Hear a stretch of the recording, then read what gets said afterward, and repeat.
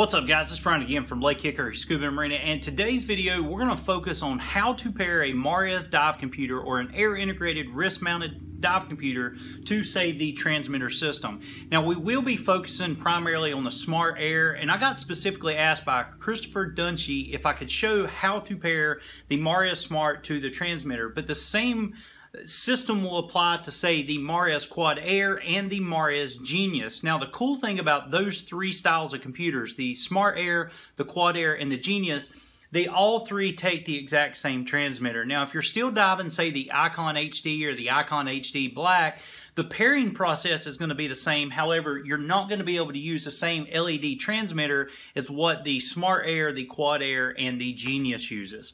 So obviously you're going to need a transmitter, and your transmitter is going to need to be attached to your first stage as well. And it's as simply as just replacing your high pressure hose or attaching the transmitter to the other high pressure port of your first stage, which I've already got here. This is my personal Marias Epic 82X reg set.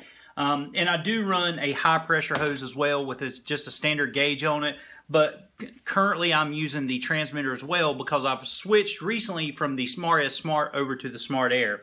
So now what I'm going to do is actually zoom the camera in, and I'm going to show you how we compare the Smart Air system, which once again, it's going to be the same pairing process that you do for the Quad Air and the Genius, but I'm going to show you how we actually pair the Smart Air dive computer to the transmitter itself. And then I'll also talk a little bit about if it's not able to pair, if you keep getting a no pair solution to the computer, I'll show you some things that you can do to help you get it paired as well. So let me get the camera zoomed in and I'll show you just how easy it is to do.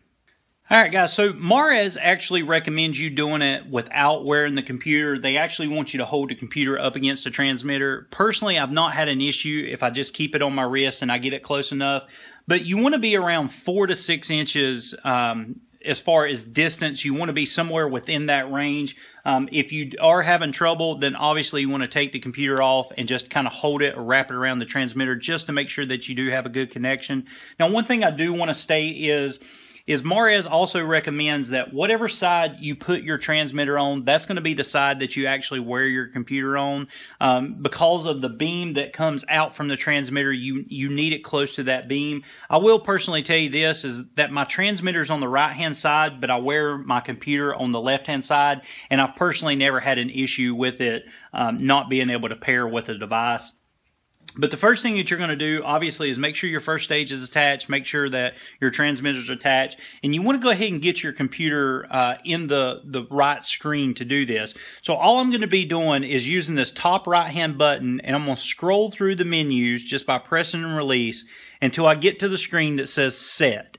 And then I'm going to press and hold, and it's going to be two options, Set Dive and, of course, Set Time. I'm going to actually go back to Set Dive. I'm going to press and hold again till it selects it.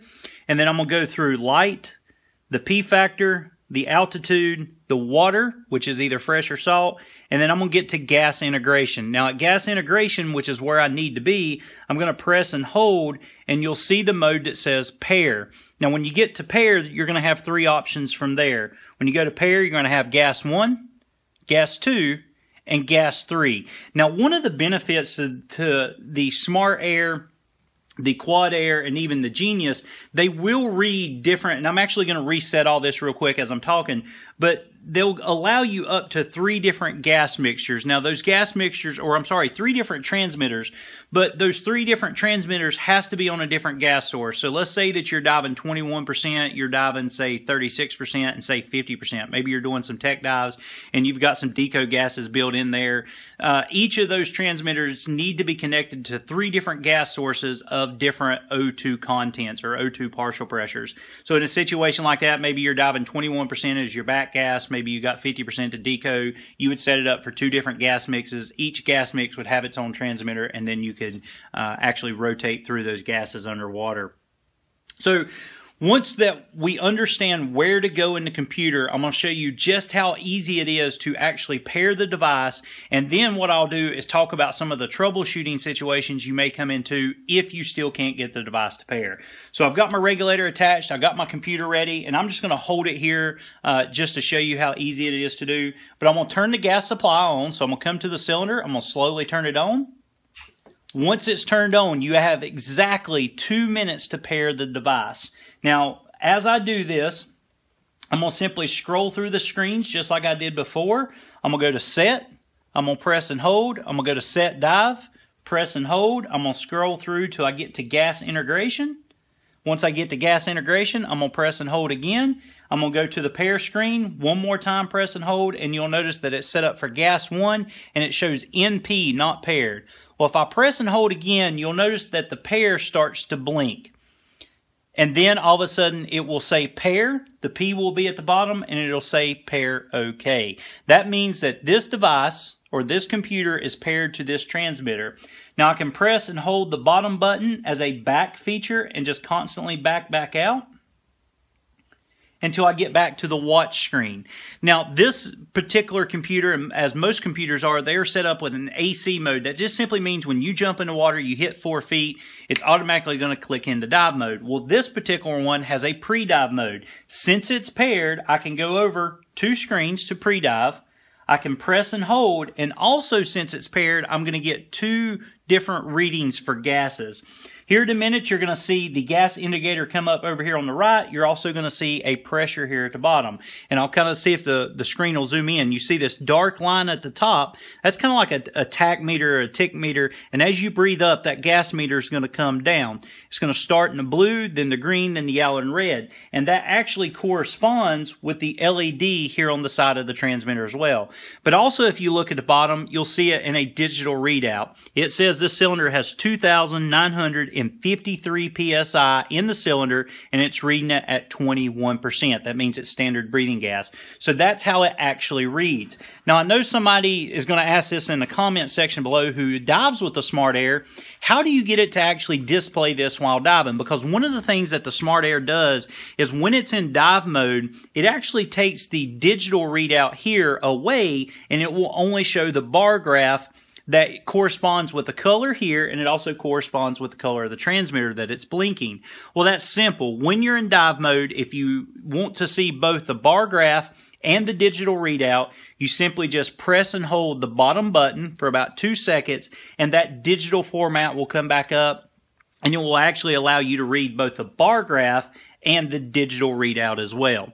Now, whether or not you want to pair, say with just a high pressure gauge as well, that's completely up to you. You know, personally, I like having that as a backup, and I use it a lot. I actually use my gauges a lot.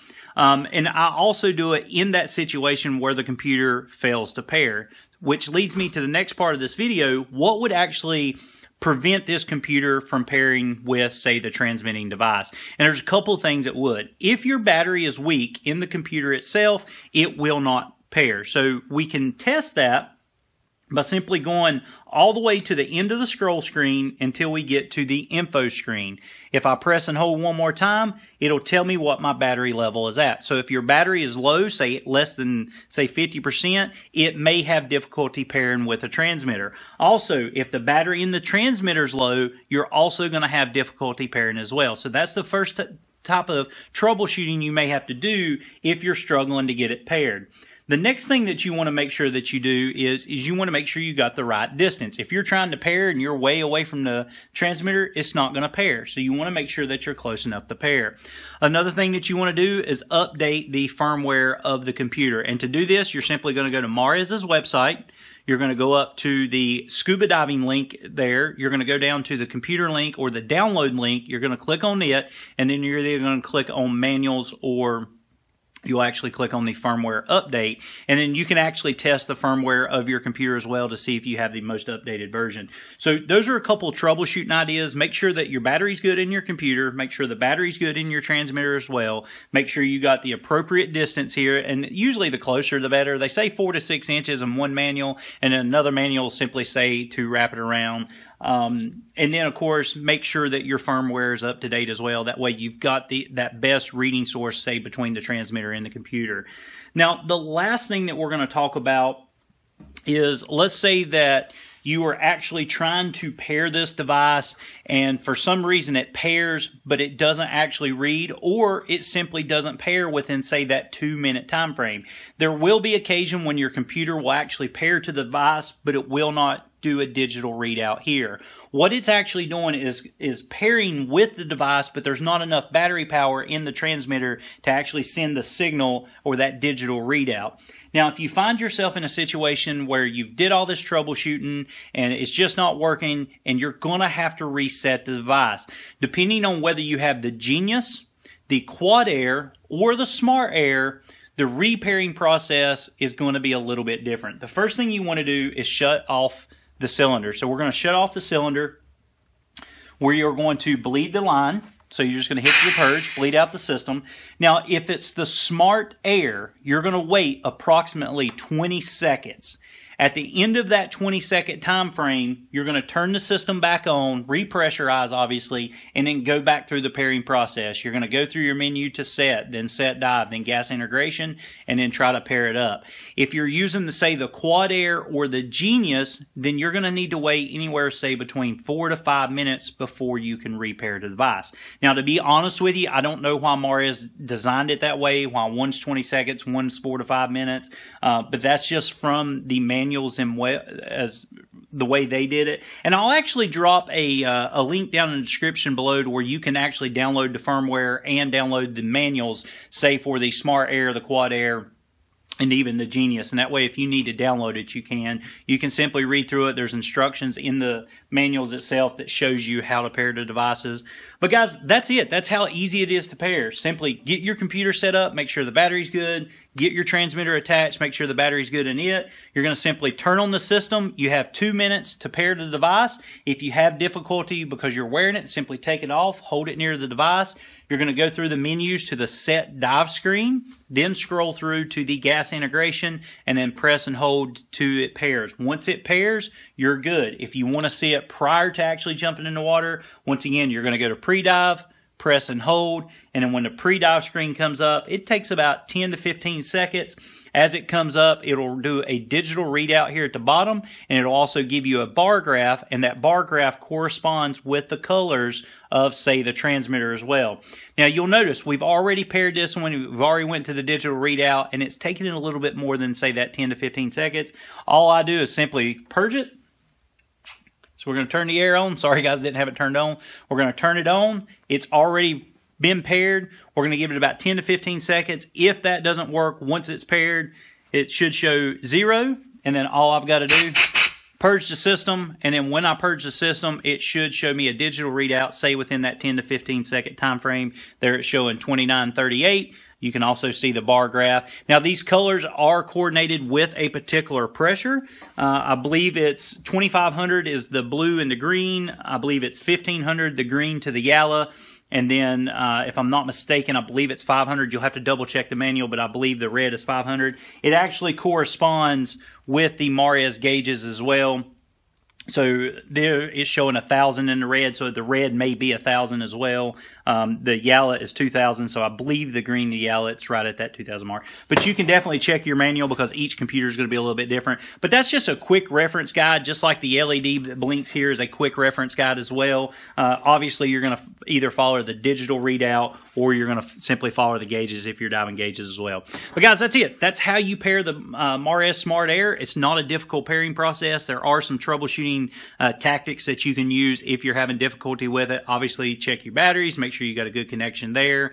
And then if you got any more trouble, simply check out your local Marius dealer and they can definitely help you through the process of getting it paired. But guys, I hope you liked this video. I hope it was educational for you. I hope it help you in the future, maybe pairing your device as well. Let me know down in the comment section below if you've had any trouble, and maybe I can help you walk through it as well. But guys, if you like this video, simply smash that like button for me. Definitely share it as well. As always, guys, make sure you follow us on Instagram and Twitter, like us on Facebook, pin us on Pinterest, subscribe to us here on YouTube, and as always, guys, we appreciate your business. Guys, we really appreciate you watching our videos. If you liked it, make sure to give us a big thumbs up. If you're not a subscriber, simply hit that subscriber button for us and make sure you hit the little bell to turn on all notifications. If you want to see some other cool videos, make sure to click these links here. They could be scuba tips, they could be diving videos, search and recovery videos, or gear reviews. Once again, guys, we really appreciate it.